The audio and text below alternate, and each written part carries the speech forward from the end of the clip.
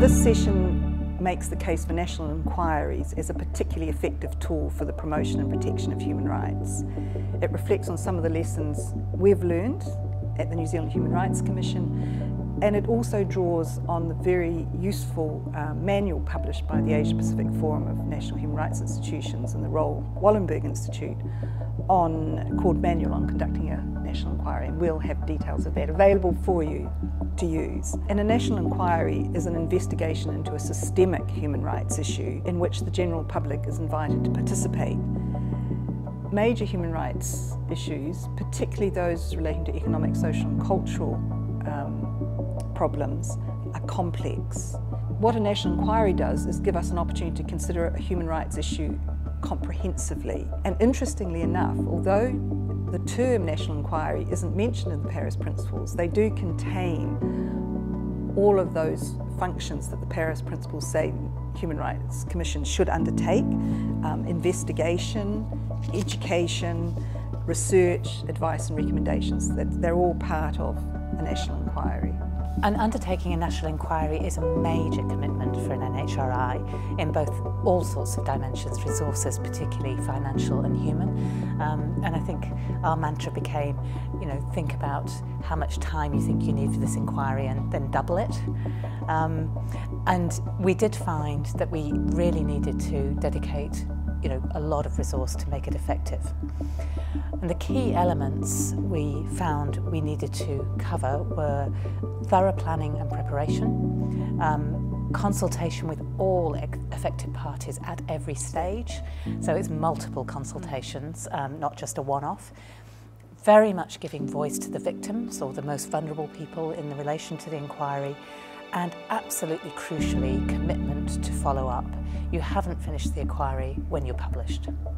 First of all, with respect to preparation, choosing and explaining the issue or the subject of a national inquiry is critical, because actually when communities and organisations know that you're open to doing national inquiries, you get a raft of requests for a national inquiry on almost everything.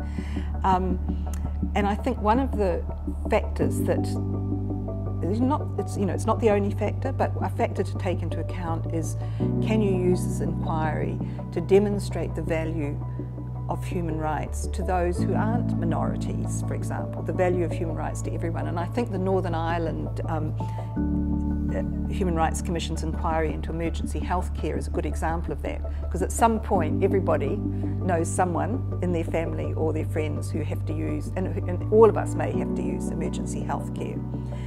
But it's also true that a national inquiry can be a very important way of building understanding about the position of a particularly stigmatised or marginalised group.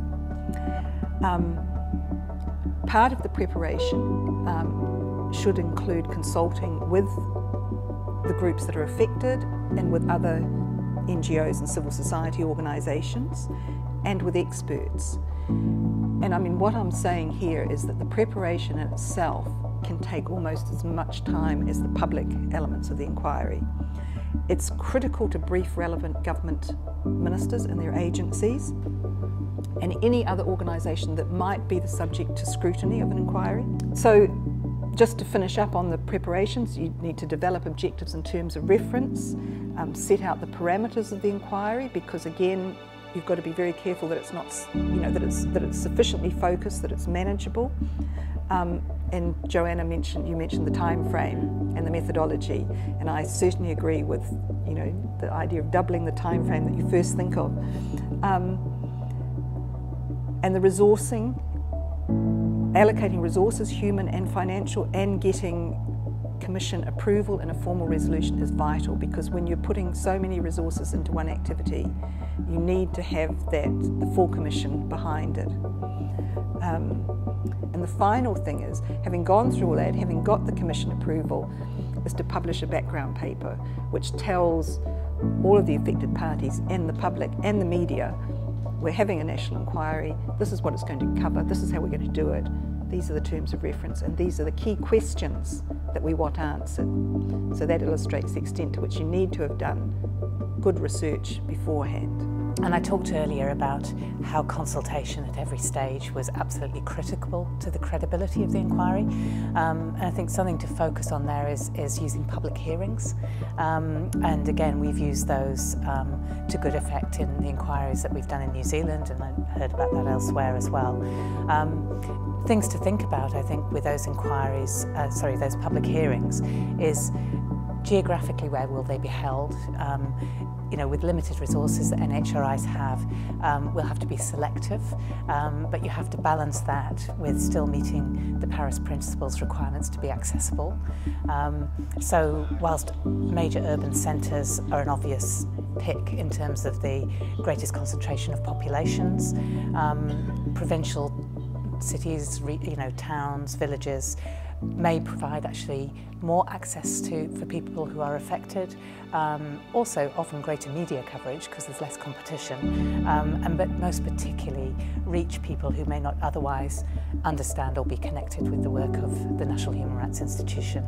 I think to be accessible also requires very practical considerations about the nature, the venue of the hearings, the setting within the venue.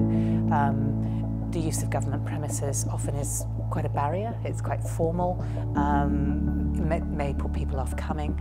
You also have to think about the provision of services to enable participation of people with disabilities, and provision has to be made also for confidential hearings where people don't feel able to speak in public for whatever reason. They still need to have a voice in the inquiry. There's two other points we want to make about national inquiries. One relates to the report. It must be authoritative and convincing, so it's got to be technically expert, whatever the subject is you're dealing with. It's got to have strong legal analysis, but in my view, above all, it must be interesting to read. And so in addition to the accurate and fair summary of the evidence, an explanation of the relevant provisions of human rights law, and the inquiry's own analysis of the situation, its findings, conclusions and its recommendations, it must ensure that the voices of the victims are heard clearly and explicitly throughout the report. I mean, we've done that, tried to do that consistently in our reports, and I'd highlight, for example, the To Be Who I Am, which is our report of the transgender inquiry, which starts with 12 stories from a diverse range of trans people, and I think it's, even if you never read anything else, you'd really understand their experiences in ways that you wouldn't have otherwise. The second point, and we've made it in brief earlier, it relates to consultations. The New Zealand Commission came to the view that it was important to consult on the drafts. Now that didn't mean to say send the whole draft out to every single person who submitted or anything, but all the key stakeholders should get those sections of the draft that cover them, and they should also get in draft any recommendations. And the reason for this is to avoid making any errors of fact. It also enables you to find out whether there's any strong objections to the recommendations, even though hopefully the process you've used has built consensus around the key recommendations. And it prevents people responding out of surprise. So I think that those have been some of our major lessons in terms of conducting the inquiry. The last point is that we discovered that you needed to put aside time, almost as much time, on follow-up. Because even if governments welcome your report, and that might just be a sort of superficial response, to actually get them to do something requires follow-up and persistence. And in our case, we found that it wasn't just advocating for the report, taking opportunities to publicise its recommendations in different situations. It was also supporting those groups who would benefit from the recommendations, supporting them to develop their skills and capability to advocate for the recommendations. And again, with both the Accessible Journey and the Transgender Inquiry, we had some fantastic outcomes from people from those communities actually becoming strong advocates for the reports and really therefore contributing to achieving change when it finally came.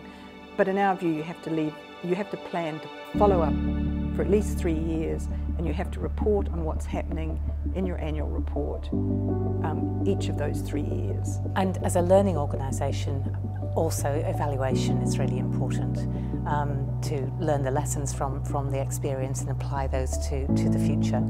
And it's particularly important on a national inquiry. It's good practice in any case, but in a national inquiry, the amount of resource that you have expended on the inquiry means that it's really important to evaluate its effectiveness. And because it takes time to get significant action on the recommendations, really the findings and the evaluation has to be in 2 parts. The first is on the process. How well was the inquiry conducted, and did we manage successfully to conduct all the elements that we thought were important? And the second part focuses on the outcomes. What has the inquiry actually achieved? And I do think that's something that we may not even know for 10 years in some instances.